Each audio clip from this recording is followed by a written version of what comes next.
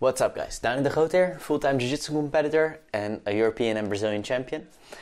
As most of the world is on lockdown right now, especially the jiu-jitsu world, I thought there's no better time for me to teach you guys how I like to study matches. Studying matches is something I use a lot. It helped me improve my jiu-jitsu a lot. Most of my guard game I learned through studying matches. And I always give this advice to my students as well. I actually got advice from a friend of mine, Clifford. He's a Ruben black belt. And he said, if you want to get good at jiu-jitsu, you have to find somebody with a similar body type at a high level of jiu-jitsu, and you have to study his matches. I always tell my students the same thing: find somebody similar body type, game of jiu-jitsu that you like, and study their jiu-jitsu game. But how do you actually go about studying jiu-jitsu matches? It might seem like you just watch it, but there's actually some methods to it that I use with success. I can learn a lot from studying matches, and I apply the moves on a high level. So I'm going to teach you guys the steps that I use to learn from studying jiu-jitsu matches. We're going to use Tarik Hopstock as an example. He's a high-level competitor from Norway, won a lot of big competitions. He beat some really big names. He's most known from his Tarikoplata, but he also has a super interesting guard game and very dangerous footlocks. So we're going to use some of his matches to make the points of how to study jiu-jitsu matches. So the first thing you have to do is get a material.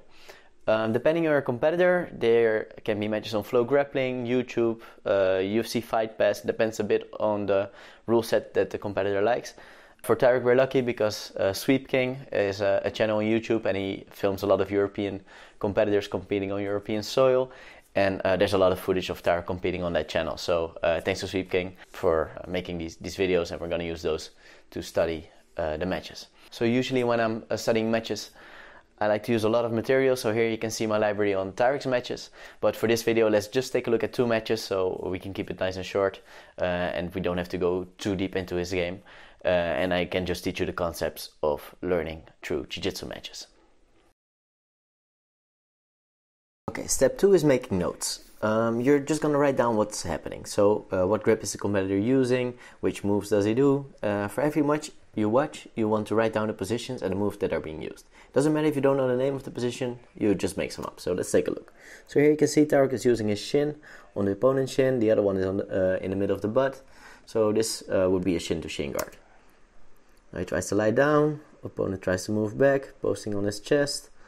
Now Tarik goes to a knee shield half guard. He's actually not using the knee shield. He's using this foot here to block his opponent, and this bottom foot is blocking the leg. Opponent tries to reach for his head. You can see the hand moving. If we go back a little bit, Tarik catches the hand with 2 arms. He pulls it towards him, steps over, gets his foot free, pushes the leg away, blocks the leg.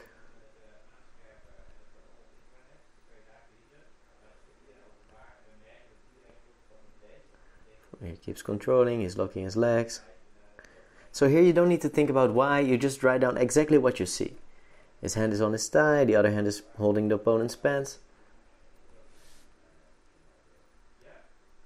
He rolls the opponent through. He rolls the opponent through again, he holds his hip. He sits in a split squat position and he gets the tap. Okay, so this is just writing down exactly what you see. You don't need to think about it too much, you just write down what you see. Step 3 is about connecting the dots. Now you're going to actually have to think. So you're going to watch the matches again, and you're going to try to find the cue behind each move. So when I'm teaching, I'm talking a lot about cues. Cues are the things that make you fire off a move.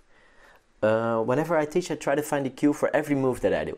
So let's use Tarik for an example. His cue for playing reverse de la Hiva is a standing opponent. So as you can see, Timon is standing here, Tarik is using the reverse de la Hiva.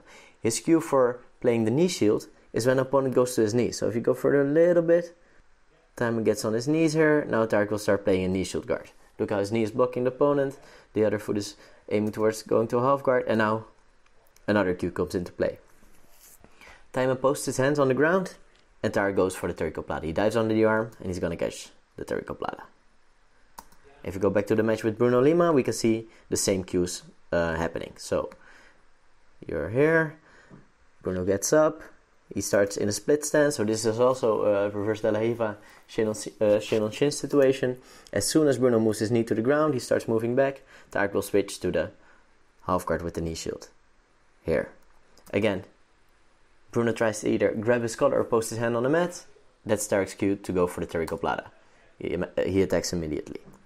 And for every move that you see, you want to find the cue. So you go back to your notes, you see every time Tarik does a Tarikoplata, and you're going to see what cue he uses to shoot for the Tarikoplata.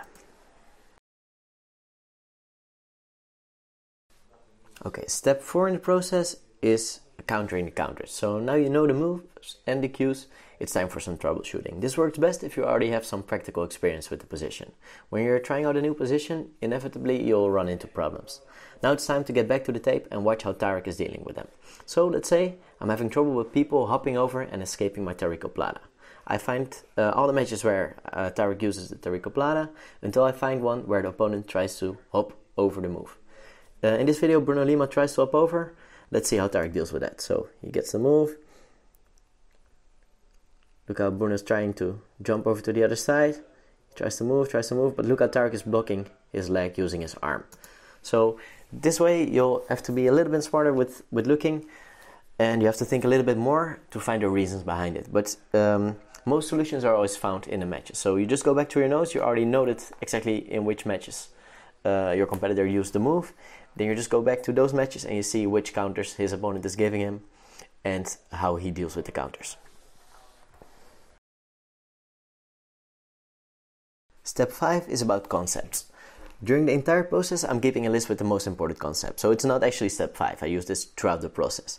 Here are some of the concepts that I wrote down for Tarik's knee shield guard. First, you need to manage the distance with your outside leg, either the foot or the knee. That way you remove the power of the crossface. The second concept is that whenever somebody uses a hand post on the ground or tries to crossface you or hold your collar, you're going to set up the Tarikoplata.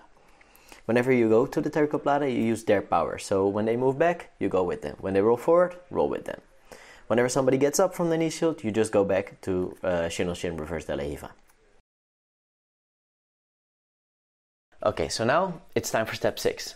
Rinse and repeat. You just try everything you learned in training and then you come back to the video. So when you're trying the moves, of course you're going to run into trouble. You can't learn a move perfectly for the first time. So you try them out, you try to remember where things went well, where things went bad, and then you go back to the matches and try to study the details that made it work for Tarik but didn't make it work for me.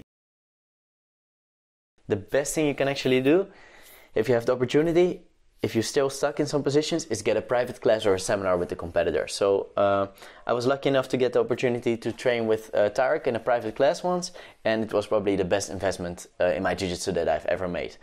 Some things are really hard to see at competition speed, and just asking the competitor straight away how and why he does certain things can save a lot of time. Of course, you need to have a basic understanding of their game, but it helps a lot if you can actually talk to them face to face in a private class or in a seminar to deal with the troubles you can't figure out by just studying their matches. Alright, that's it for this week's video. Hope you guys learned something from that and you can start improving your jiu-jitsu even without being on the mats. If you liked the video, make sure to share it with your teammates. Make sure to leave a like, leave a comment and subscribe to the channel if you're not subscribed already. And hope to see you guys next time. Thanks for watching.